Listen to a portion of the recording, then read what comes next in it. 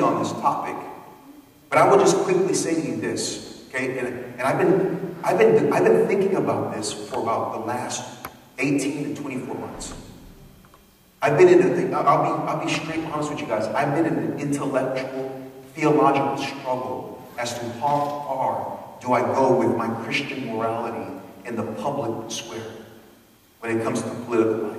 Because we're in Miami, there's a lot, almost, I would say 50 to 60% of the churches in a 15-mile radius either have homosexual pastors or have no problem marrying homosexuals or affirm homosexuality. So understand, apart from some of the Latin and Haitian churches who tend to be conservative, as an American church, we are very unique in Miami.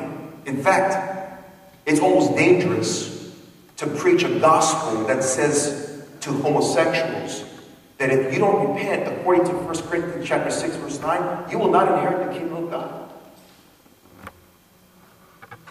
It's dangerous. Politically, socially. But you know what, God, for the last 18, 20 months, as I've been thinking about God, I know homosexuality is wrong based on the Bible, but how far does my views need to spill out outside of the church and my own personal faith? And you know what the Lord started showing me? I mean, this is,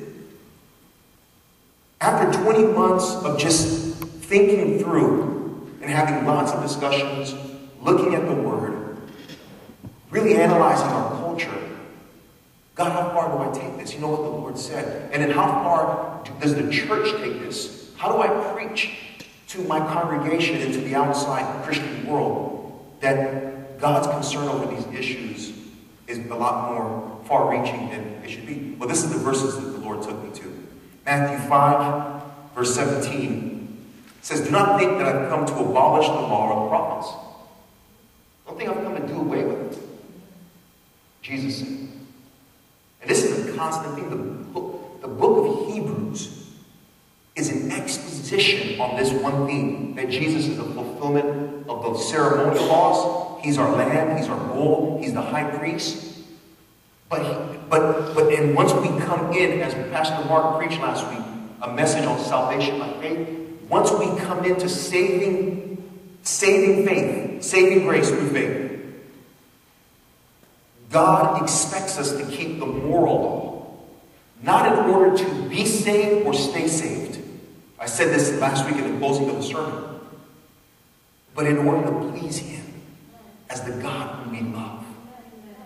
David said in the Psalms, "I love thy law. I love thy law." You know what he was talking about?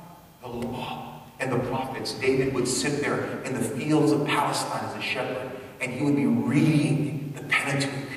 Can you imagine that? And he was meditating on God's acts of deliverance from Egypt. David loved the law. And God said, David is a man after my own heart.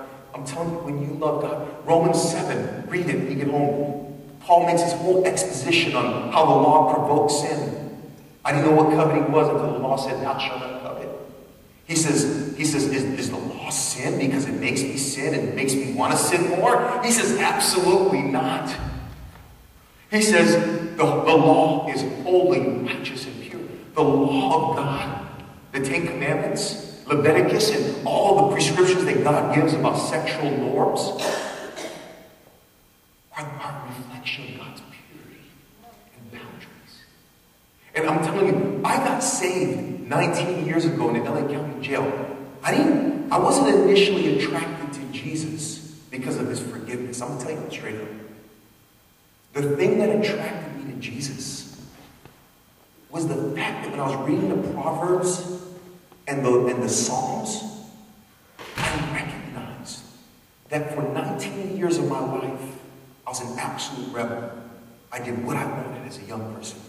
I was the kid who was the king of the school, got F's, got suspended like 20 times in the school year, and was put in a special class for a bunch of knuckleheads. We came late and we left early. They made me go to alternative school. We called them continuation school. I was that guy. I live by one rule. Do what pleases you because you're going to die. That's it. Who cares?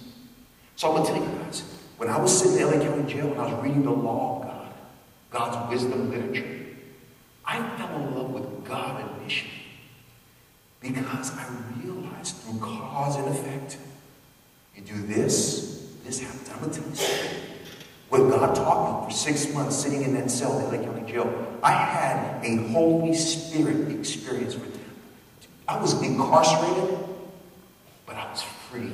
Amen. And I cannot tell you guys how much joy I had. All they did was feed me. And we got some correctional officers in the house.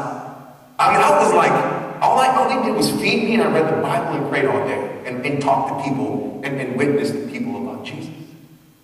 My pastoral ministry started right there, just so you guys know. People were like, in the LA County, you're like, you're going to be a pastor. I'm like, no, I'm not. I'm not going to be like Benny Hinn blowing on people. You should have bought a Hyundai. I'm not going to be doing that. And here I am today, tongue speaking. I ain't blowing on people, but I'll pray for y'all, anoint you with oil. That's biblical.